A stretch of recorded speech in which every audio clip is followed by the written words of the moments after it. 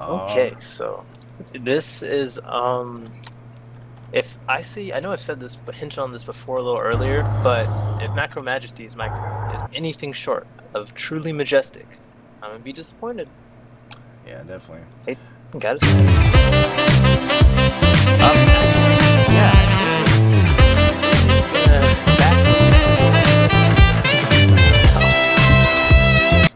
No. Alrighty, so in the top left-hand corner, representing the Risen community, he is the green Terran player. It is MacroMajesty. Yep, and in the bottom right, coming out here for sniped, taking the last game over Pin's Hellion Cyclone timing attack. He's the blue Zerg, Kangaroosack. Alrighty, so... And that the Kangaroosack is that little pouch those kangaroos have for no damn reason. Oh yeah, well I mean they keep their babies in there, but we do have some cheesy kind of play coming here. We got 2 barracks. We don't see so we don't see any gas. I guess it's got to be a mass marine. Yeah, because he doesn't have any gas, he's not able to produce any reapers from it.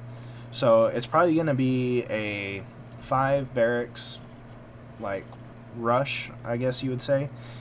Where he's going to get 5 barracks, he's going to produce constant marines from it, be able to get in there. He may send an SCV and begin to build a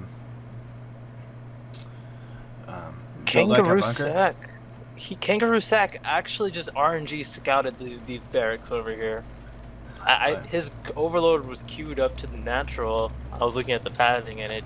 Yeah. The way he had it shift clicked to also check the spot for Raxes, and he will lose that overlord, but it's a good thing to lose to get this information. Oh yeah, that overlord definitely sacrifices his life in good nature. He's able to get a new overlord just in time. He knows what's coming. He should at least. He knows there's barracks. He sees the marines, so he knows it's not a big reaper rush. So he should be able to get... He does have a bunch of Zerglings coming in, so he should be good, as well as the Spine Crawler. So he should be good to set to defend this. Oh, he gets the cancel, though. So yeah, just not enough lings to kill these 4 marines just quite yet. With these builds, you never want to let the marines snowball, so I actually am in favor of pulling these drones to kill these marines. But actually, there's a queen out now, so that's going to be able to deal with this pretty easily. Yeah, and the queen from the main is coming down to kind of help out, so... that's definitely good here. Able to clean that up with ease. So he does decide to pull back. It looks like he's gonna keep making some units, try to get a bigger force going instead of just slowly streaming in. But so far, an excellent hold there from the Zerg player. Yep, and now with 2 hatcheries, the Zerg can actually outproduce Terran on 5 racks. Isn't that insane? Just 2 injected hatches, because he's gonna have speed pretty soon. And then these marines are going to try to push out, and they're just going to get absolutely surrounded. Oh yeah, he is actually. Go ahead. I was just going to say, especially with speed finishing, he's going to be able to, you know, just wrap around these. He's going to be so much more dangerous. He is on the other side, though. He's going to try to get some damage done here. Yeah, he actually splintered off this force, so he's not going to have just quite enough to kill these marines, I don't think. Maybe he still will. Yeah, he still has enough, looks like, with the queen supporting, and then there's a Zergling counterattack on the Terran's base as well, so he's definitely put a timer on this push. Oh yeah, able to clean that up. He is attacking his own hatchery, though, so I wonder if... I don't think that's intentional, but...